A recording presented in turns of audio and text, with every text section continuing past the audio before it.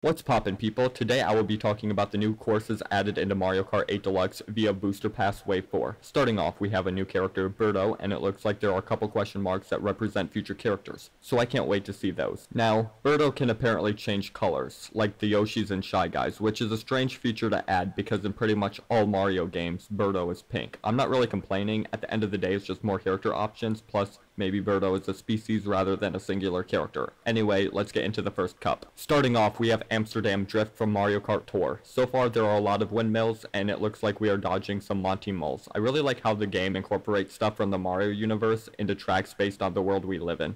Looks like we're going through a boat, we go through a tram, and now we're underwater. It looks like we can jump onto a boat right here, and we're back underwater, and honestly, this section doesn't look like Amsterdam at all anymore. We're just kind of in the sewer system chilling right now. We're going through the city one last time, and we go back underwater. Then we jump out, and we're in a tulip field. I really like this section. It looks very pretty, and there are even piranha plants waiting to bite someone going by. This was a really good track. I have high hopes for the rest of this cup. Let's keep going. GBA Riverside Park. I feel like a lot of people wanted this one to be remade.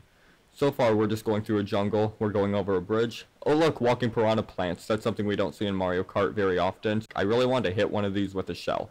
Lol, it went right up in the air. We're going through a cave and out a waterfall, and we're back at the start. This track layout is a little basic and short, however, the scenery is beautiful. It looks like you're legit in a jungle, and it looks really nice. The section where you go underneath vines is also a nice touch. This track is alright. The layout is nothing special, but the environment is perfect. Now onto Wii DK Summit. This is one of the best tracks in Mario Kart Wii. Let's see how good it is here. First you shoot out of a cannon, however you use your glider to go upwards, which doesn't make any sense. This section is also a bit slower than Wii, which makes it feel a little different. We start going down and we're at the ramps followed by the thick snow. Now it's time for the snow bumps. We're at the part where you have to not fall in a cannon, and the ramps on the side make you go super fast. We're at the half pipe now, and I got hit by a Shy Guy. Anyway, we're back to the start now. This track was really close to the Wii track. This was actually pretty dope and fun to play.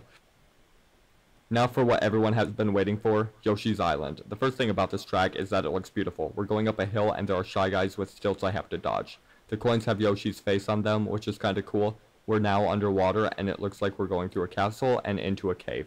We go over a volcano, and then we go on top of clouds. In the background, you can see this weird purple creature coming out of the water. Let's try to hit one of those green things, and it makes a red path appear. I'll be honest, I've never really played Yoshi's Island, but this track reminds me of Hyrule Circuit and the track based off Animal Crossing. This track is really awesome and has so many different things put together. I really hope we see more tracks based off specific Mario games, and I really want a track based on Galaxy or Odyssey. That would be super dope.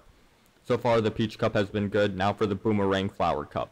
Now it's time for Bangkok Rush. So far there's some good scenery, and we're in a floating market, and we don't go underwater. We drive on top of it and bounce off boats, which is really awesome. I like what they did here. We're now going through another market and under a train station. Now we're going into the city and up this hill. We're now flying off a ramp and over the Democracy Monument.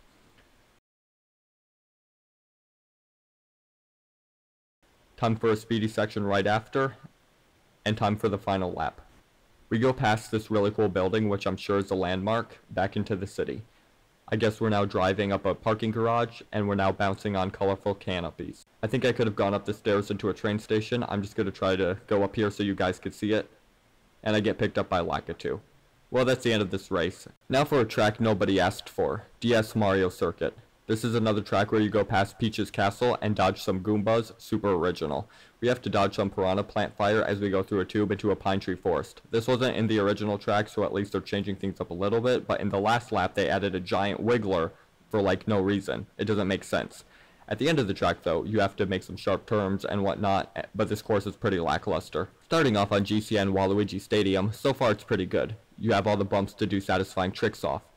There are also these ramps that make you go super fast, and we're just going through more of the dirt road, and Nintendo messed up the piranha section. Instead of having them go through half the road like original, the first two piranhas are both sticking out of the ground. Like, why? There are now green platforms above the track that are difficult to get on, which I think is a really nice touch. Overall, this track is really good, except for that one flaw I pointed out. Now it's time to go to Singapore Speedway, and so far I love the night atmosphere. This track is very pretty. We're now in a cannon going on top of the infinity pool, and there are Goombas in it, which is awesome. We go down, time for lap 2. I believe we are now going through Chinatown. I love all the Yoshis and Shy Guys here. It adds a nice touch. We're going over a dancing fountain. I don't know what these are called, but they're really cool looking. They look like man-made trees.